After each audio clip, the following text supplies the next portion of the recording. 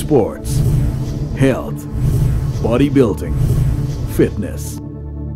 Fields which are constantly advancing due to developments in supplementation. There are hundreds of illnesses and hospitalizations reported every year. How does that happen?